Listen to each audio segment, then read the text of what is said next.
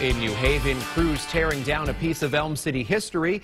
The city issued an emergency demolition order for the gatehouse of the old Yale and Quinnipiac breweries. News 8's Ken Pierce is live with why the building is coming down. Kent.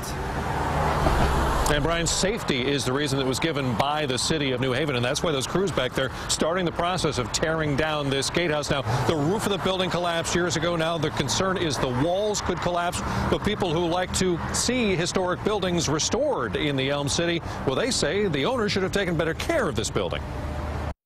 Tony Grigo was up before the sun for one last chance to photograph the Brewery Square gatehouse. I've been taking pictures for almost 50 years of buildings that I thought were going to be destroyed in New Haven. In the 1880s, the complex was built as a brewery. In the 1980s, most of it was transformed into the Brewery Square apartments, but the gatehouse was left empty. And then the roof collapsed due to snow a few years ago, which, of course, that could have been prevented by shoveling the snow off of the roof.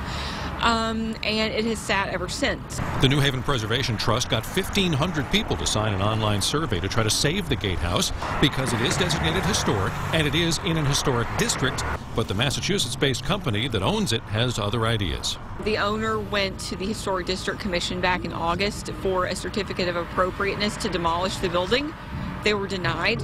Here's the thing, no matter how historic the building is, it is still private property. A spokesman for the city of New Haven says the city can urge and encourage private property owners to do certain things, but cannot force a private property owner to restore an historic building. The spokesman says what finally prevailed was the city's responsibility to ensure public safety and the growing concern that the deteriorating condition of the building was posing a public safety risk.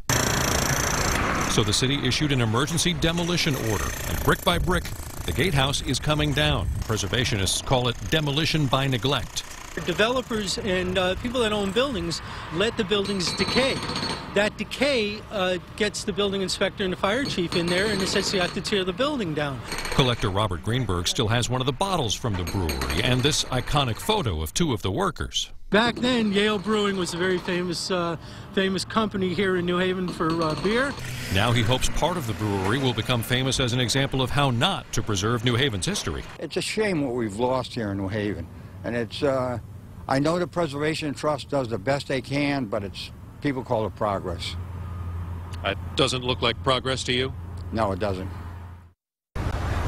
Well, the demolition has to be done carefully because it's only one part of the Brewery Square complex that they are actually tearing down. Now, the Brewery Square management has not returned our calls, so we're not sure what they're going to do with the space once that building is removed. It's next to an enclosed parking area.